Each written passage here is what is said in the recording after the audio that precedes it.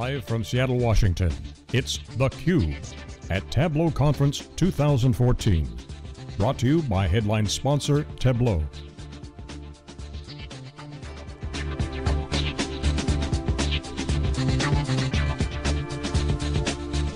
Here are your hosts, John Furrier and Jeff Kelly.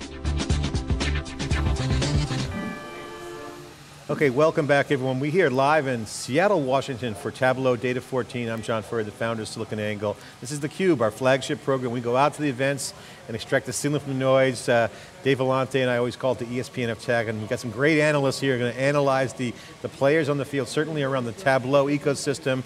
We have Elizabeth Hedstrom Henlin, senior analyst, and Stuart Williams, Vice President of Research at TBR. Guys, you guys are digging in, you do a lot of research, certainly behind the firewall, a lot of great stuff going on. You guys have, I think, pretty much behind the firewall, right? Research? Yeah. Yep. First of all, welcome back to theCUBE, Elizabeth, and Stuart, welcome back, welcome first time. Thank you. So, you know, Tableau, it's a kumbaya fest, it's like a cult, the customer just said. I mean, they're very, very successful, like companies like Splunk that we work with and do their show. Loyalty is very high amongst their customers, but yet their TAM is huge. They got 55 million potential customers out there, they're only scratching the surface. We heard they got 20,000 plus. They went public, so, you know, classic company build out, very successful entrepreneurial venture.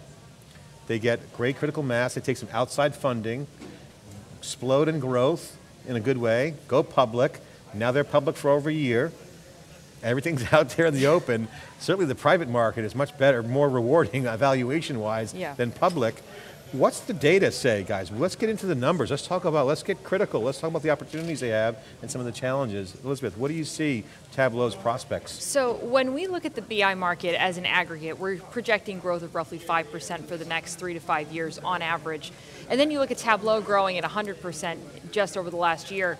Clearly they're in what we see as the sweet spot for near-term growth, which is how do you take the idea of data and make it accessible to not just the data analyst, but the everyday business buyer. The trick now is, and I think it's similar to companies like Workday when you're looking at how do you grow from the big idea, and I see Tableau really very intelligently balancing moving from a portfolio-driven message to balancing go-to-market investments with the portfolio next big idea. Stuart, what do you think? What's your take on it? Obviously the growth, there's growth there. They have growth numbers. They're performing. Are they redlining their engine or are they just getting started? Their opportunity is huge. However, they are running into the buzzsaw of the four dominant players that are out there. You have, you know, obviously Microsoft, IBM, SAP, Oracle, with huge install bases. Folks that are already selling the stack. So the solution that Tableau brings, being able to visualize and better understand, get meaning out of your data, is a great entry point, and they've been able to leverage people inside the organization to grow their footprint, land and expand. But the value proposition that they need to really engage the enterprise, which is where the money is to be able to help create better decision making, right? So it's not just getting meaning out of your data, how do I make better decisions? And then getting the proof points, getting IT to align, making it easy to adopt. These are all things that they talked about today. That's just all the messaging, but let's get down to the bottom line. They're fighting a war against hugely armed incumbents. Microsoft, IBM, Oracle, and SAP. When you got Oracle Open World coming around, I'm sure Larry Ellison will establish the fact that he invented visualization. Of course he did. But of course he did, right? He's been there from the beginning. How do they compete? I mean, how are they in the shadows? Is it guerrilla warfare? They're a public company. Definitely guerrilla warfare. You look at, you're either the stack or you're the player that dances above the stack. And right now Tableau's got the mind share of we can play with everybody. You looked at their messaging. So they're dancing, or are they doing the stack and they're dancing? I don't know, because you're not going to see Tableau also do reporting and also do scorecards. You know, they want to visualize the data, and that's a pretty narrow market. But they're doing it well, they're doing it loudest, and they've got the running rate to now sit back and go, okay, we've got our center of gravity, now let's move outward from there. But to Stuart's point about how do you hit the enterprise, now they've really got to get the rigor of the product. They've got to show it can, what did they say today, operate at scale.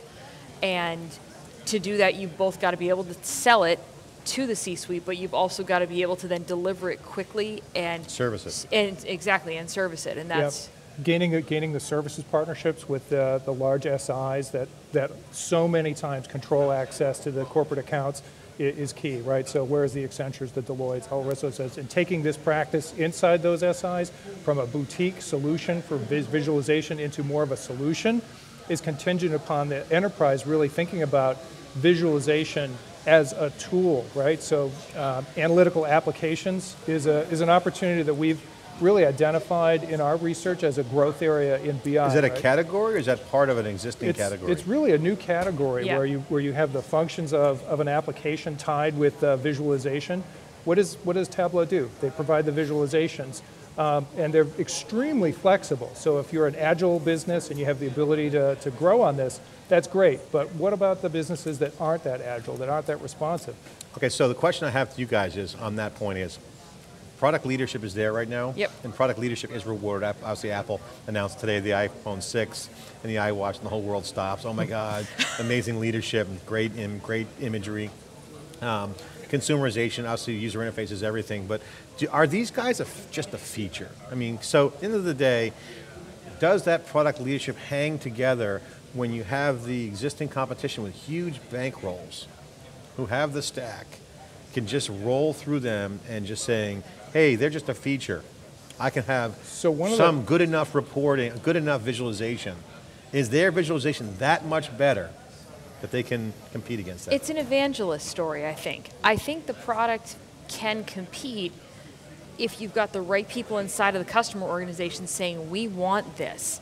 The customers we talked to in our recent research, they're with the full stack because I kind of have to be. It's what I've got. But if I've got something that's better, cheaper, and faster that also talks to my Oracle database and SAP HANA and Splunk, why the heck wouldn't I get that if my IT guy is telling me it's easy and it's simple? And that's one of the things that we're really seeing is if you can prove yourself to be heterogeneous and able to perform, you can start to slice away at these bigger brands. So the issue here is not so much rip and replace and competitive displacement as it is coexist with existing systems and become the horizontal fabric of the organization. Bingo. Yep. And this something that struck me in Christian's keynote this morning was this talk about unlocking the creativity of data analysis. And it was a lot of really big picture visioning right now, but I think that that's the heart of where the go-to-market message and the product meet the road together, is making that message real to the C-suite. Because when the C-suite says, oh my God, I can do this, then anything is possible in their minds. Well, IBM is also a customer of Tableau. They're also a partner. So isn't that a frenemy situation? It's definitely a frenemy situation. IBM has been leading its way with their own analytics stack. They have a series of analytic acquisitions that are small applications that are very targeted. So when you think about what Tableau can do with its flexibility, it helps to serve as a bridge for the IBM customers with IBM. One of the key drivers that we see really is this idea of bringing analysis to the data, or do you bring data to the analysis, right? So when you look at the range of data Are they mutually exclusive? Are those two mutually exclusive? No, and that's really the question for the IT organization. How do I create a tool? And so some of the things that we heard this morning about it's a choice data prep, issue. data cleansing. It's how you use your tool. Yeah. You can choose either way. And it's a business, is it tied to the business process? If you have customer-facing data, does that collect out in the cloud because it's easy to work there? If you have back office information, financial, transactional pieces, maybe B2B, that might be better behind the firewall. How do you get a tool that really works across all of that to drive insight? And I think that's the gap that Tableau really needs to jump. And you think that their product advantage and their competitive strategy there is leveraging their versatility? Or is it just a feature? It's almost, I'll go back to the cloud firms again. It's, when you look at somebody like Workday, have they done anything that the Oracles, IBMs, Microsofts haven't done? Well, no, it's still an HCM application, but it was built to be the best born on the cloud application that it can be. And I think when I look at Tableau, I'm seeing a firm that is saying, it's about the visualization, stupid. It's not, it's not about business intelligence. It's about what you do with the data. You are visualizing it to get to a better answer. They're owning the category of visualization. And they're betting the ranch that the horizontal overlay And fabric layer yeah. will be standardized on Tableau. And I think they're really trying to take that idea of visualization out of just, it's a product that does X. I think they're trying to make visualization the next business intelligence terminology. It's about what that data can do for your broader business. It's a big, ambitious message, and it's going to take a lot of investment, I think, in the product, in the team, and in growing the business to really make it a provable reality. Well, obviously SAP is a player that certainly educated the market. I've been to all the Sapphires going back 5 years. I didn't go this year though. And Bill McDermott and Schnabe, who's no longer the CEO, they were showing demos on the iPad the first year the iPad came out, essentially educating the market of analytics. Yep. Not much there with SAP. I mean, SAP, they have, their stuff they have there, but like, people have been criticizing their approach lately. Is that an opportunity for Tableau, or do they see them as a friend? Yeah, it certainly is an opportunity. They do connect to both SAP HANA as well as to the enterprise applications as under an alliance basis. So it's incredibly important for Tableau to be able to make that migration to the in-memory databases. That's really key for them for speed, makes things a lot easier for them. But coming back to the comment, Christian made today, it's really about joining the art and science of visualizations together. That's the Tableau space where they really want to play. Okay. But they've been making huge investments. A quarter of their revenue goes to R&D and half of their, and the losses are showing up on the balance sheet. Yeah, a lot of the stuff goes out. So where are they at in their business arc? Their customer acquisition, they're gaining ground with those customers, low-hanging fruit, and then expanding that business. So they have a very different model from the big four. For what it's worth, their behavior when we looked at this entire landscape, especially the recently IPO'd, the Pentahos, the ClickText, the Tableaus, their sales and marketing and R&D spend is not out of scope with the rest of the market. It's higher in aggregate for them than for other firms in their space, but they're spending for growth right now. So that doesn't make it, they don't look out of alignment with everybody else, and candidly, I think they're building the right platform. Well, they have to grow because the market opportunity is fantastic when you add in the fact that their growth rate is higher than the others, and two, the international opportunity, which I want to get your perspective on. I talked with David DeWalt at FireEye and kind of sidebar at the VMware event months ago, and he said international is exploding for us. North America, everyone thinks North America is where the action is. No, it's international. I talked to VCs in China, it's got exploding, right? Everybody thinks North America is where the action is because that's where the big four are spending their time, because right now, all of their growth is coming at someone else's expense. So you've got to defend your North American install base, and in SAP case, it's German install base, because you start losing those customers, and all of a sudden you are dead in the water. But the international expansion, I think, I find myself mentioning Workday a good bit, but I think that both of these companies are in a very similar state of growth. They're both looking at how do we expand internationally, how do we really think about our next big moves, and they're trying to balance doing a little bit of everything all at once. And I would caution that I think they're both facing the same problem. Pick your markets. Make sure you're not going after everything in APAC all at once. Pick your big market, grow from there, because land and expand, as Red Hat has shown, especially when it looks at these adjacent market opportunities, is about make your right choice and build outward, and don't try to do too much at once. So if they bite off more than they can chew, that's a risk. Huge risk, huge profitability risk, and I think huge exposure risk, especially in a market where, here's my projection for 2015-16, all of the predictive analytics acquisitions are going to start ceding ground to the visualization-driven acquisitions. So IBM, Oracle, SAP, Microsoft, I think they're all going to be coming after this market, so I would not want to be an overextended visualization vendor in 12 to 18 months. So I got to ask you guys the predictive marketing question, how this threads in, is the company I've been following. I'll be speaking on a panel with them next week. Mintigo, Sequoia-backed, venture-backed company. They're in this predictive signaling kind of space, social sales as they call it, which essentially is a big data play, but you're talking about born in the cloud solutions like driving revenue. In a way, visualization is going to be an enabler for that. So do you see the digital landscape being impacted significantly by the Tableaus of the world? We had our previous guest on who was saying, as an end user, the insights are off the charts. Do you see it changing the digital landscape in terms of how people are doing all their outbound and integration, whether it's customer service? Because if this is the case, then the full organization will have that ability to make these kinds of changes. So I'm trying to get a perspective from you guys. How do you see the human capital impact around digital? So the digital marketplace where you have consumer data, data from devices, data from different services, and the ability to flip that back out and present it back to them to help them make additional purchase decisions is a huge, huge opportunity. We've seen companies like Mint pioneer doing that with personal finance. There's additional opportunities with healthcare, huge payoffs to both the individual and to institutions in cost reduction. So yeah, visualization is huge, is a huge opportunity for that, for efficiencies in the marketplace, as well as just behavior change. If you think about things around your own personal health, what you can do, if you just exercise 30 minutes a day, walk for 30 minutes, that's a thing that people have been driving, do your 10,000 steps. Well, when you actually track that, you see the positive behavior shifts. So visualization is a tool that really makes that connection with individuals and then provides the feedback back to them. They can't exist without each other, and that's where I think you're going to start seeing, the big vendors are going to look at this as it's one more piece of my puzzle, where you look at vendors like Tableau and they're really going to start saying, no, it is the puzzle.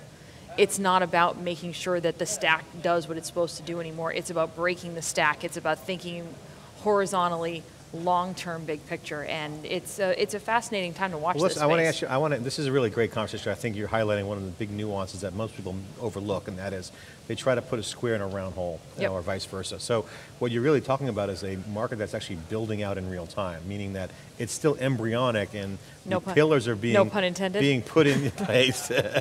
Exactly. So okay, so if that's the case, overlay works, horizontal works, if the systems are in place. Right. So CRMs will still be involved in some sort of relationship management workflow. Right. So it's really separating the data from the workflow. Do you guys agree? Yep. Yeah, and Absolutely. You also have this capacity to have more individualized. If you take the 3-letter acronym apps and you make them kind of disappear into functions, so you have visualization functions, you have things that you do with HR and finance. There'll be an app that will be they'll be combined from all those, knit together, right? And visualization tools are going to be key to making those types of things work. I brought up the digital question because I wanted to come back to this concept that I always roll my eyes over, but I like it because it's a great concept. Storytelling. Mm-hmm. So you must have rolled your eyes during the keynote.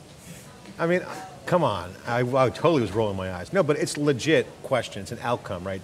You can't tell a story unless you know what the story is to tell, right? So it's you sequence it out. If you have the data, this is a data science problem. You got to have the data. You got to know what the data is telling you. Then you got to analyze the data and then tell the story. So you guys are in research essentially is one form of storytelling. You also in the data business. Where are we with the storytelling thing? How far along are we? Can we even tell the story? The story is, hey, the story's being told someday. I was laughing because if I was Microsoft and I was watching the Tableau keynote this morning, I'd be scared out of my wits for PowerPoint, because I am not by any means a data jock, and I was looking at those tools going, I want to play with that, I want to use it, I want it to be everything I do my business on every day. So I would be scared for the future of Office if I were Microsoft as I watch where companies like Tableau are going in breaking down the traditional reliance on established tools. Yep. And I'm going to take the con side on that and say that the ability to tell a clear, cogent story, bring good argumentation to that story is just as missing in the marketplace as the ability to understand and use the kind of analytical tools that are out there. There's a lot of education that needs to take place in the business users and among the data analysts. I mean, that's why we get to be the analysts that we are, right? We're always arguing and analyzing and being critical, but at the end of the day, data is the ultimate trump to non-data. So logic and emotion, right? Logic is the data. It's funny, I was on my flight out here watching the Pixar Story, which is that big documentary they did, and here was John Lasseter saying that they were devastated because they were being told that the computers killed the hand-drawn animation, where for them it was always just about telling the story. Mm-hmm. And this whole conversation brings that back to mind, because if you don't know where you want to go, no matter how cool the tool is, you'll never get there. So you need to know where you want your data to be. And I think that's an interesting point for the Tableau folks is they understand what they have, but they also understand and are just as avid at going out to the customers as it seems for insight as a lot of their cloud-driven competitors, but other folks in this application space. You hear, we got 8,500 new features coming, and 70% of those we got from our customers, from all of these different firms. Tableau is one of the first software companies that I've seen really taking that mandate of get features from the users, go out to the customers, understand what they need, and then commit to do it. It's only once a year, not 4 times a year, but this is the first time I've really seen that model in an on-prem player, and it seems to be working for them. And well, I mean, I think you pointed out something that we were teasing out earlier. You kind of put a wrap around it, which is they go out to the user, and it's a user-centric product. As you said, you could use it, right? So but they don't mismatch the technology rollout behind it. Right. Some companies say, here's my technology users now, and then they pretend that they're going out to the users to essentially A/B test what they want technology to be. Yeah. Versus this way, they seem to do it the other way. When you take the partners and you put the partners in the equation too, I think this is where, here's your growing pains, you're now, in the big boy leagues, mature company, you've been at this a while, you've got a huge user conference, well done. Now how do you keep the message to your partners consistent, whether it's your dev partners, your OEM partners, how do you make sure that you are now manipulating the orchestra to play whatever song you needed to play, and vary that by region, and vary that by line of business. Yeah, and that's compelling. So I got to ask you guys to kind of wrap up the segment. Let's go through the show. What do you like so far? What's working? What's awkward? What are they fumbling? What is Tableau doing right? What's awkward and what are they fumbling here? So I think one of the things that most appealed to me were some of the very practical announcements that they made around things like data prep. That's in our research, huge barriers towards people adopting greater levels of BI sophistication is just prepping up the data. And some of the tools and things that they announced today really get at the heart of that, and that just being able to ease that barrier is a huge opportunity for them to sell more product, right? What's awkward for them in this show? What's the and it could be messaging, could be product. What's the awkwardness here? Is there anything? So obviously it's a technology-led company, right? So for me, I look at them and say, you're making great investments in technology, but you have to make that next growth, plant the seed for that enterprise conversation, right? What's the business value? How do you go to the business leaders and say, we're going to help your business grow by X, Y, and Z, not necessarily to see the data, but to help you make better decisions. So you're talking about the real enabler for that next level of growth. Right. Okay. What are they missing? What's missing here? Well, one of the things that I would like to see more of are more of the large SIs. I'd like to see more of the partnerships there and see how they're making investments to grow that out. I've talked to several of the partners here around the embedding and the OEM, and while they're extremely happy with working with Tableau as a company, the technology itself, when they make compares to other companies, isn't as easy to work with. They're happy to work with Tableau from the functionality, but they want to make it easier to integrate. And I think maybe some of the announcements today around the cloud API may be a roadmap in that direction. What's your 3 areas of, they're doing great? Project Elastic, I want to see it go live. I want to actually see if that kind of mobile delivered application can be as heterogeneous as the on-premise offerings that they've got so far. Can it talk to everything really? Or is it going to be something that starts with Excel and rolls out slow over time? I think that's a huge threshold for them that if they cross it with gusto, sets the next wave for people to say, well, they really mean business and they're here to stay. Yeah, real game changer product, ease of use. Huge game changer product if they come out with the full arsenal, proven, ready at go time. So you like that. So what's awkward then here? There were a lot of great demos today, a lot of very nuanced point-to-point demos in the keynotes of the offering almost by feature. Again, big leagues, enterprise conversations. VMware is a great example of a company that can talk to the enterprise but is still product-led. I would say that they really need to think about when you've got your big-time customers sitting in the audience, how do you make sure that it's not just the visualization guys that are there, but their bosses and their bosses' bosses. So you're saying they're not thinking big enough? No, I think they need to think bigger for next year. Okay. Yeah. On the demos? Yes, I think they need to think bigger for next year, definitely. What about what are they missing? I want to see more of a view in next year's show. I want to see more of a view of that growth plan. We happened to hear their head of sales Kelly Wright talking with you just before we came on about where are they setting up new offices, where are they going to market. I would love to see that global picture presented to the customer base next year. We're here in your backyard. We're here to support you. We're here to stay. Yeah, and the channel thing baked out completely. And more than that, have the channel partners up there. Have the channel partners up there talking through the demos with them. You guys are a wealth of information. I'll give you guys the final word. Just give a plug to TBR's research. What do you guys got going on? What's the big report that's coming out of the oven, or is it out of the oven? We actually just published, I think the press release should be live now at this point, our recent business intelligence customer research. So Stuart's on the road bringing it to our clients to talk them through it in real time. We're going to be doing a webinar on it on October 1st. Yep. So I got to ask one final question because it just popped in my head and I forgot to ask in this interview. Relative to the BI market, how do startups compete in this? I mean, you got Platform out there, you have a variety of others. Be loud, be definitive, and get at least 5 tier 1 customers in your first year that will be willing to talk for you in public. Yeah, 5 tier 1 customers willing to talk in public, and then what does that mean? That means they're like table stakes, just like... it makes sure you won't get swallowed up by somebody with a big wallet. Yeah. Unless that, of course, is your end game. That's exactly it. But the other side of this is that there are huge opportunities for BI in things like Internet of Things, healthcare data, ad tech. We have a lot of. Those are lifestyle businesses or features, if you will, or little outposts of businesses, right. Maybe. Yep. But I think the M&A market's pretty hot. What do you think right now?